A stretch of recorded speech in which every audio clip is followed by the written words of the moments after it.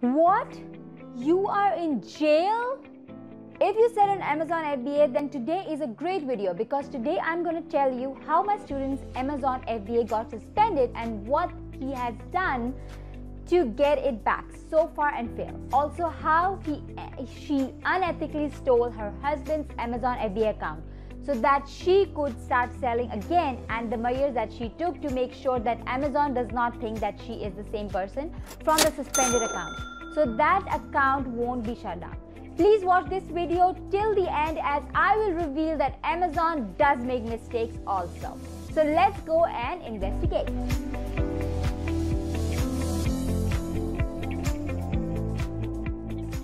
I am Sania here, and this is my channel where I make the Amazon business very simple to understand. So if you want to open a new seller account, find a profitable 10K product or rank it on Amazon, then this is the right place for you. Guys, I honestly wish there would be an office to go to make a scheduled appointment. You take your laptop and sit with these people banning our Amazon accounts and clear things out, because these super crazy methods to try to make things work are insane, especially if you depend on this to make a living. Having a backup account is a must. Appeals process is brutal and you may or may not get the account back. Do a little research on stealth account, because Amazon's AI for finding multiple accounts and linking them is very sophisticated. They can link those accounts in more ways than you think. We all know that Amazon monitors your IP addresses. It's already illegal that you have your VA who has her own Amazon store being in your store also. It is very much against terms of service to have two people in the same household to more than one Amazon FBA account. The compliance department monitors all of the IP addresses activities. You will more than likely to get this shut down. I would highly recommend you read the policies instead of guessing. Amazon has a great learning module for new sellers. I will put the link in the description down below and you can go and check that link, but after the video. On May 15, as I was busy in my daily schedule, I got a call from one of my students. She told me that I am in jail for stealing my husband's account to sell on Amazon FBA. When she said that, I could not even believe that. My eyes were wide open in shock and my hands were sweaty. In my entire Amazon business, I did not hear anyone going to jail for this thing. Yes, I know stealing is bad, but this was not that type of stealing. I grabbed my lost consciousness and strengthened my voice to ask her about the details. After calming my emotion, I asked her what happened, and what she told me was a little bit relaxing and I felt like release of energy in my body.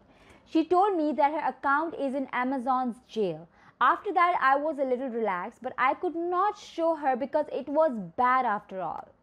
I asked her what made you use your husband's account when you had yours. I just want her to tell me the exact situation so that I can help her and to understand about the situation. She started selling on Amazon like 3 months ago and everything was good, going good, everything. But after like 20 days selling, she received an email from Amazon that your Amazon account is suspended due to that. Your account is associated with an account that is not allowed to sell on Amazon. What? She didn't know what to do and she appealed many times, but no response from Amazon. But she knew that maybe it's due to her IP address that is being used by another seller, or this IP address is blacklisted on Amazon database. Eager to sell on Amazon, she started searching to buy an Amazon account, but then she remembered that her husband account got one seller account. The husband got one seller account that he made 5 years ago. She asked her husband for that and he agreed. Guys, if you want to know why your Amazon account suspended right after registration, then watch this video here. In this video, I'm going to show you all the reasons that you can get a new seller account suspended. So do check out this video after finishing this video and I will link it in the description down below.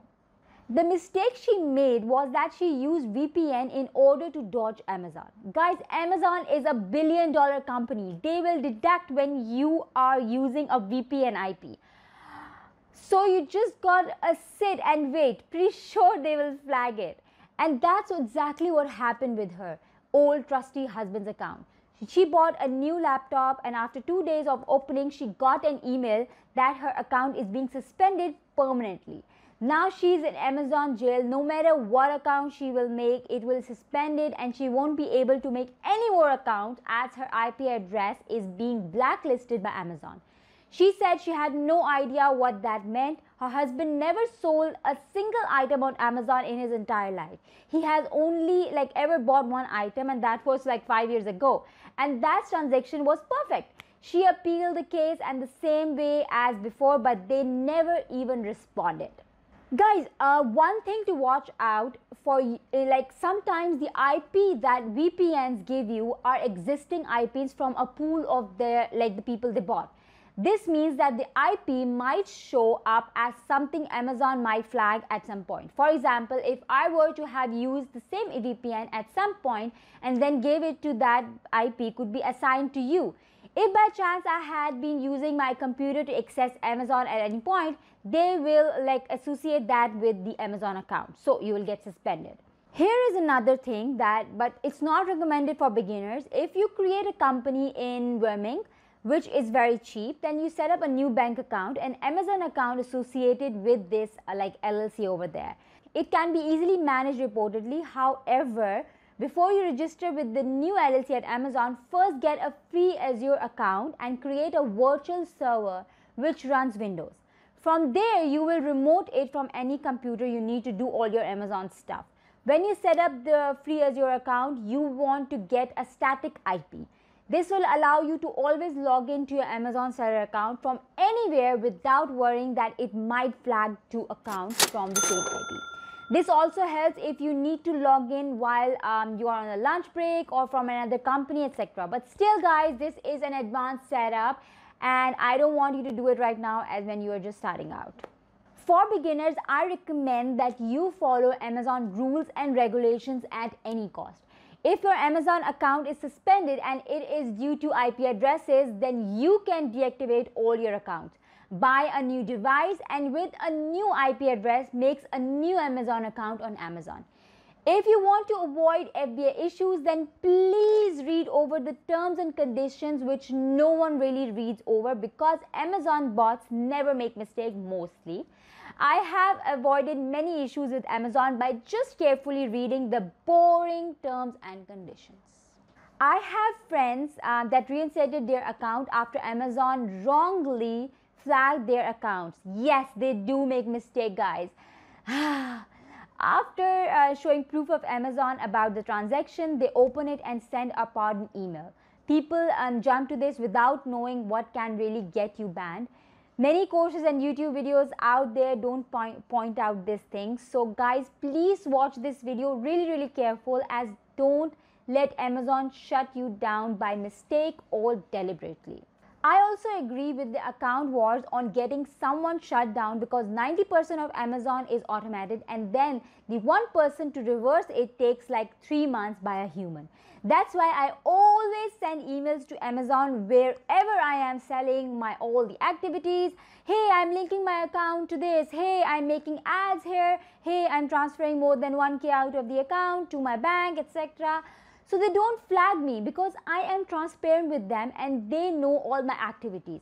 You can make any other person have permission to log into your account in case it gets banned. So Amazon can still message Amazon, you can still message Amazon from that account where you get the permission of.